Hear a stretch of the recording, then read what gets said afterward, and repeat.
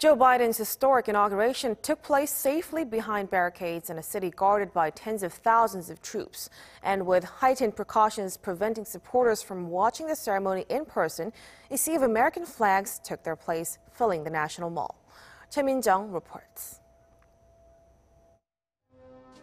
Joe Biden on Wednesday was safely sworn in as the 46th President of the United States in a city filled with armed troops and barricaded fences.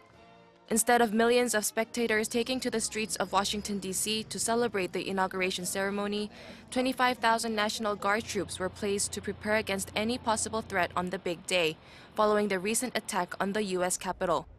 Biden's inauguration ceremony also took place under a never-before-seen level of security launched by the U.S. Secret Service.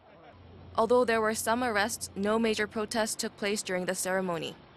To prevent people from attending the ceremony, major bridges, metro stations, and streets in the city were closed as well. Instead of massive crowds of spectators taking the streets to watch the swearing-in ceremony, hundreds of thousands of American flags stood at the National Mall in Washington, D.C. Some 191,500 flags were installed at the Long Park to represent the American people who could not attend the inauguration due to the COVID-19 pandemic. This so-called Field of Flags was planted by the Presidential Inauguration Committee ahead of the inauguration day. On the eve of inauguration, the flags were illuminated by 56 pillars representing every U.S. state and territory.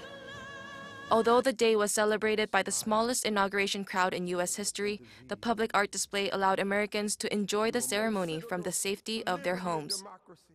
Choi Min-jung, Arirang News.